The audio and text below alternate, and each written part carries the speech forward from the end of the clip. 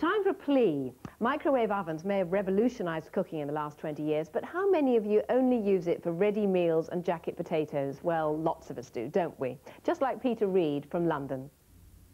I've never really bothered much with cooking in the past, but since I got my new microwave, my culinary skills have come on in leaps and bounds. That's a classic removal of the outer packaging and a great bit of fork work there. I don't believe this, it's going straight into the back of the oven. And the timing's perfect. They think it's all over, it is now. At first it was great, but it wasn't long before the novelty started to wear off. So Jane, can you suggest something for one man and his microwave that's a little bit more exciting than this lot, but not too difficult? Well, Peter, I hope I can inspire you, and I hope you like rice, because I'm going to do a risotto, all done in a microwave.